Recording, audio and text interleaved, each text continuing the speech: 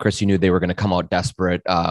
Did you feel like the team had a hard time matching that intensity out there? I mean, I thought we did a good job in the first quarter, of course. I thought the first quarter was a really weird one for particularly the first 5 or 6 minutes. But, I would like where we were at the end of it. And our offense just dried up. A shot selection in the second quarter basically started the avalanche of them getting out. And they beat us up on the glass a little bit in the second quarter too. And that's really where the game was won.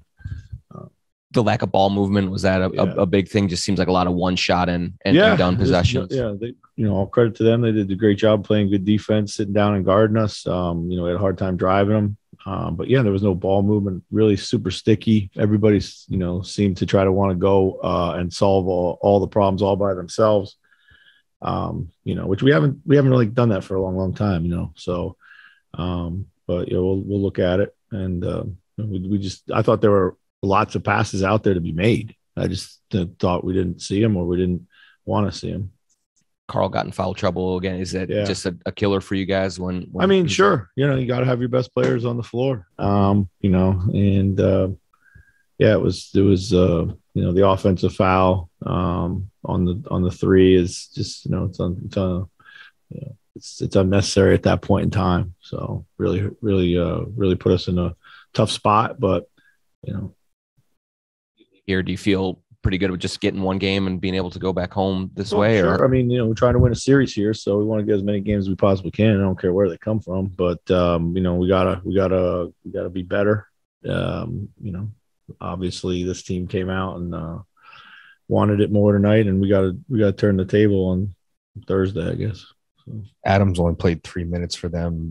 Jenkins went deep into their bench, kind of changed up his rotations. How did that affect maybe what they were doing on both ends of the floor? I don't know. It's a question for him. I would be surprised if that was premeditated. Jackson gets in foul trouble right after, so he probably kind of lucked onto something there with Tillman and his energy. So. With D'Lo, I think he's 5 for 22 or something like that in the first 2 games. He mentioned earlier today that they've been heavily denying him the ball. Has it been hard for him to get going, just to even get the ball at times, do you think? I gotta look at it tonight. I thought he had some good looks that he didn't let fly, or on the catch, or he's gonna have to play off the catch a little bit more. And hey, they're going to get into you. They're going to make it uncomfortable, no matter whether they deny you or get it and pressure you. We got to find a way to get them some easy looks. Carl, you mentioned that the kick out being kind of unnecessary at that point in time. Are you able to have that conversation with him? Sure. Maybe afterwards, and just for sure, have that open dialogue with him. Yeah, no, for sure. He's very open talking about that. He knows that. So. You said the passes were there. Did you think that there was good movement off the ball? Good movement off? No, not the best, but I do think that they were heavy in the gaps. I thought there was opportunities for us to get off of it, maybe move it twice in a row before we did something with it. But it was a lot of holding. Ball was super sticky. And do you think a lot of the shots seemed to be a lot more tentative than they were, less decisive with your offense when you did shoot a seam? Well, early on, I thought the shots, I thought we were getting some good looks. We just didn't make them in the second quarter. And then maybe we got a little bit tentative, but. I give you a deja vu of the offense from the first 20 games of the season. Yeah, a little bit at times. Yeah. We're just looking for more scoring options with Vando only playing 8 minutes tonight.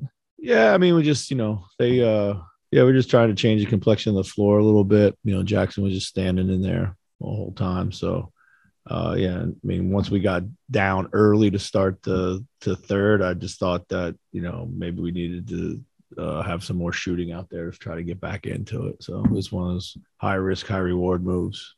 It seemed like they're switching stunted the offense a little bit in game 1 at times too when they first went to it.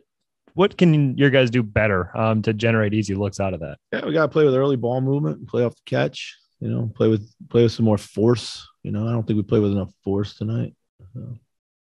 So if they are loading up on Ant in that sort of way, how would you like to see Ant individually in your group counter that?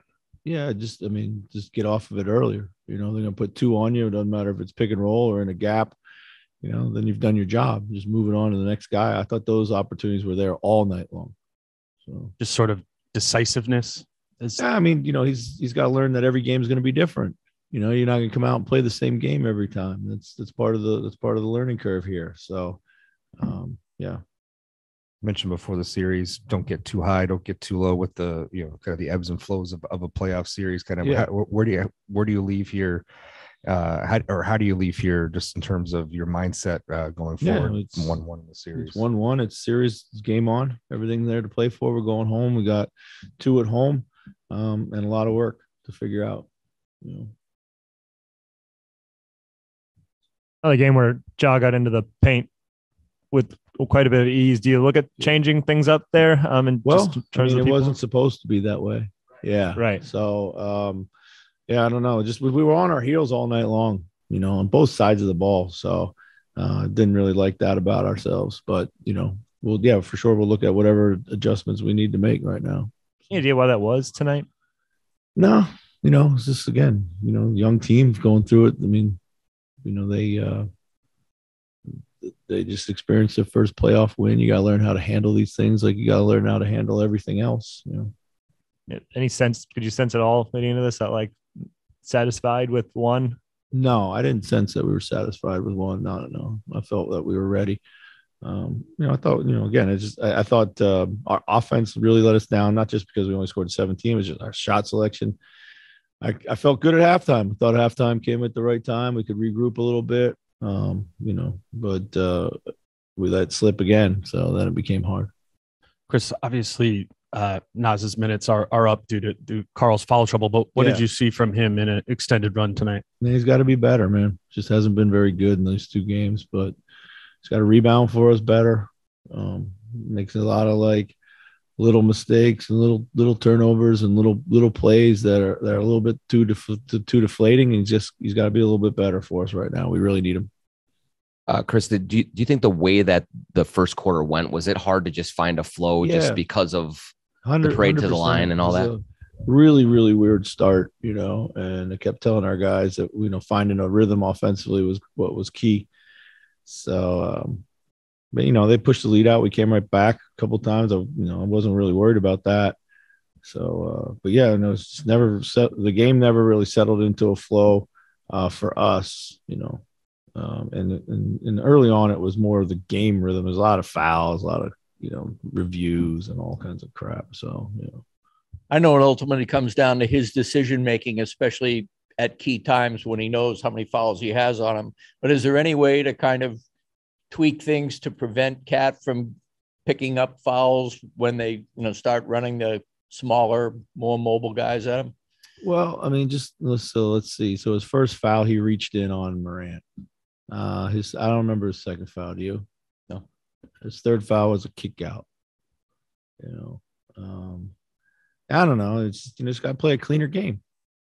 I don't know what it is. What we can certainly try to tweak things as foul trouble unfolds, but we just got to play a cleaner game. We had our hands in way too much.